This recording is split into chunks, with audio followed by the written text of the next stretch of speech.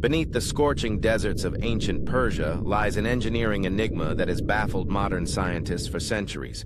The Qanats of Fars province, underground aqueducts dating back to 1000 before the Common Era, maintain a virtually impossible 0.5% gradient over distances exceeding 30 kilometers, achieved without modern surveying equipment. How could these Elamite engineers, working by lamplight in narrow tunnels, achieve what would challenge today's best minds?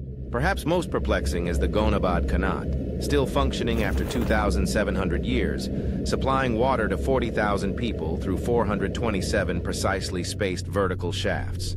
These mysterious water masters, the mir'ab, guarded their knowledge jealously, using specialized water clocks called finjan to allocate irrigation time with mathematical precision. Their tunnels were lined with sarooj, a specialized mortar of lime, egg whites, and goat hair, whose water-resistant properties remain extraordinary even by modern standards. The shadowy origin of this knowledge deepens the mystery.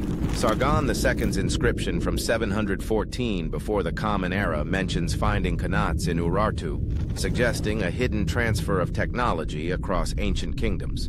Some scholars believe qanat engineering evolved from mining drainage techniques, while others point to deliberate suppression of knowledge by ruling powers who granted 5-generation tax exemptions to qanat builders. What ancient wisdom have we lost that allowed these forgotten engineers to achieve what would challenge even our modern technology?